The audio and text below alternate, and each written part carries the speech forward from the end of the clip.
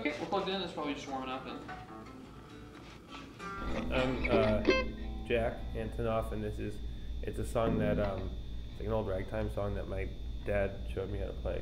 It's the only real finger picking thing I know how to do. It's like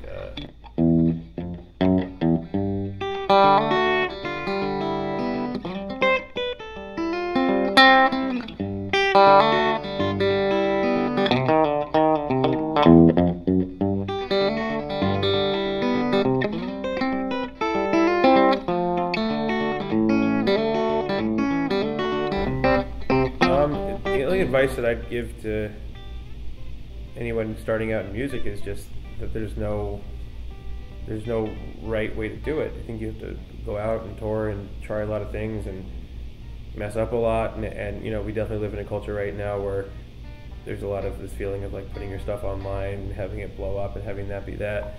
But I think that going out, touring like crazy, making tons of records, and just like constantly evolving, you know, it's not, you get better and you get more interesting, and I think you can learn to be more and more creative.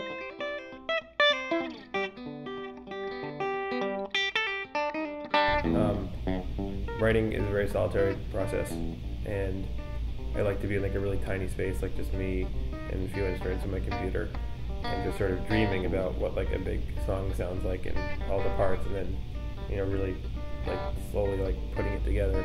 And then that contrasted with them playing it live is really exciting for me to have them be totally the opposite.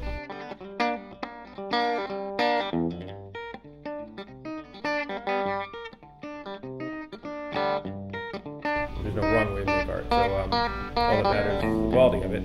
And I think that samples just sort of can be really exciting tools.